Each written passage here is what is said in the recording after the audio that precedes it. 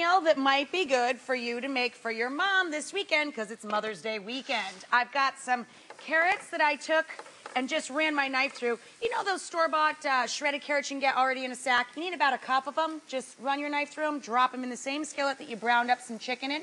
Again, I'm cooking for up to 6 people here. I had about 2 pounds, 2.5 pounds of white meat chicken, or you can mix it up, boneless, skinless, white, and dark, whatever your mom and the rest of the family likes. A little salt and pepper, brown it, out of the pan. Back down into the same hot pot.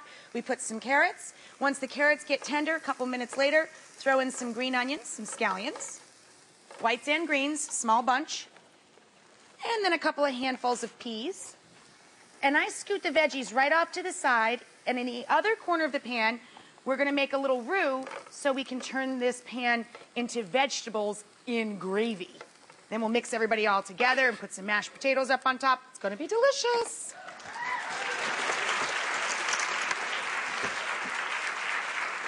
This is kind of a lighter version of shepherd's pie, and that's a true crowd pleaser, so everybody will love this one, and Mom will love you for it. I was saying before, it's kind of a frustration of mine. I can never cook for my mom for Mother's Day and have it mean anything because we cook for each other all the time. So I got to push my brain to new limits. I got a good one for this year, though, Mom.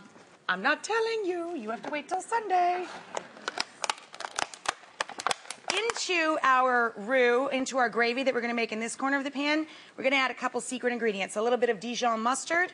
And my mom loves tarragon, so I'm going to put some fresh tarragon in the sauce as well. Tarragon smells so fabulous. If you like basil, you should cook more with fresh tarragon. They're very close in flavor, very sweet, almost faintly licoricey. Really lovely. You just need a palmful of that. Our butter has melted, so now I'm going to add about 2 tablespoons of butter. I'm going to sprinkle in a little flour. About the same amount of flour. I grab a whisk. And rather than dirty a whole other pot, I just scoot the veggies over and make it in one corner of the pan. Whisk that together for about a minute. And then you can either use 2 cups of chicken stock, or if you want a little tang and depth of flavor, you can whisk in a little bit of wine. We always have some Pinot Grigio around for my mom. She loves that, Santa Margherita Pinot. So I'm going to whisk in half a cup of wine. Just eyeball it. Let that cook out a bit.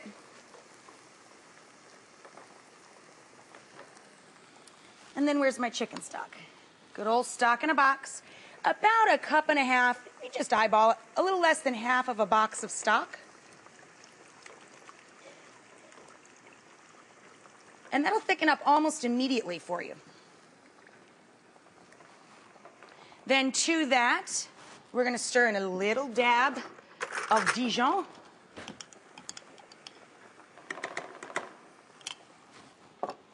Whiskety, whiskety.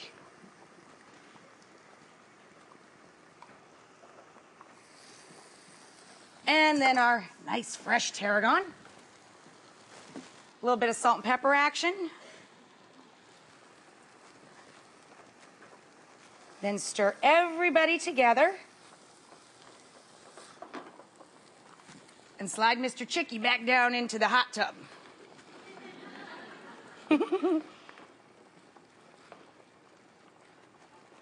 And there we go. Our filling's pretty much done. I'm going to add another little splash of stock there. Still let that hang out for a minute. Now we're going to make our topping. We're going to take our potatoes. Drain them off, put them right back into the hot pot. That'll allow the water to evaporate. There we go.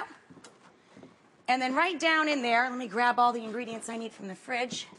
I'm going to add some soft herb and garlic cheese.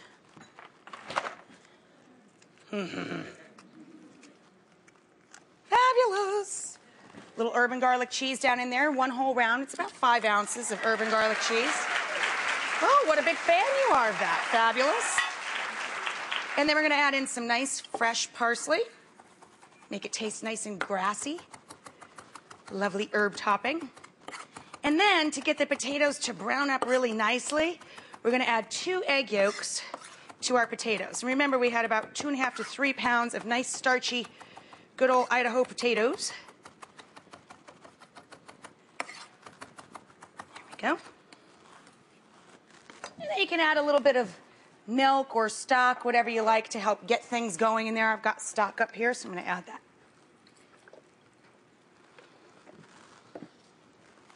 A little salt, a little pepper. Ooh, I forgot over the shoulder for luck. And now we'll separate our eggs.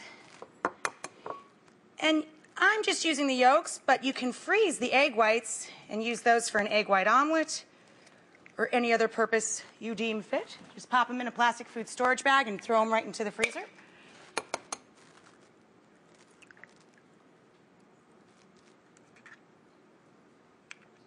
There we go. Let me road map where I'm going here for you guys, and when we come back from break, I'll show you what it looks like when it's all put together. I'm going to transfer the chicken to a casserole dish. I've got my broiler getting nice and hot. I'm going to mash up the potatoes and top the chicken and gravy with the potatoes. I'll show you what it looks like when it comes out of the oven when we come back. Look at that, huh, guys? Isn't that pretty? Mom will love this. This is springtime shepherd's pie. It's a lot lighter than pies that are made with beef or lamb. This one is made with white meat chicken, boneless, skinless chicken. You brown it up lightly, add in about a cup of finely chopped carrots. You can just buy the shredded carrots and run your knife through them. Then once the carrots get nice and tender, we added in a small bunch of scallions finely chopped and a couple of handfuls of peas. We scooted our veggies off to the side and made a light gravy over here on the other side of the pan, stirred in some Dijon mustard and some fresh tarragon, and then on top, we took our potatoes, mashed them up with soft garlic and herb cheese and nice fresh flat leaf parsley.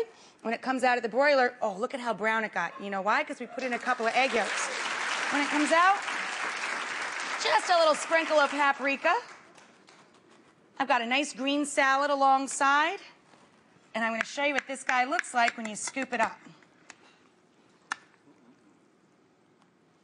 How good does that look? Gravy and potatoes and chicken.